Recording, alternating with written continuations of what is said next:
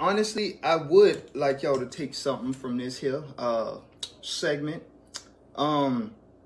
If you have to leave out of here with anything, don't leave out of here with the information that we have gave you about our personal life, but we want you to leave out of here with the advice that we gave you from our personal life.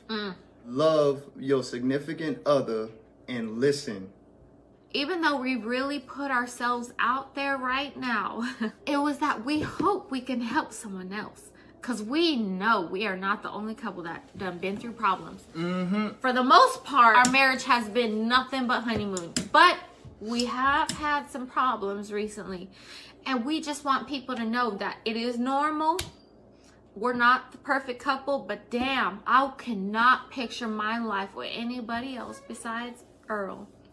Baby, I love you, my pearl.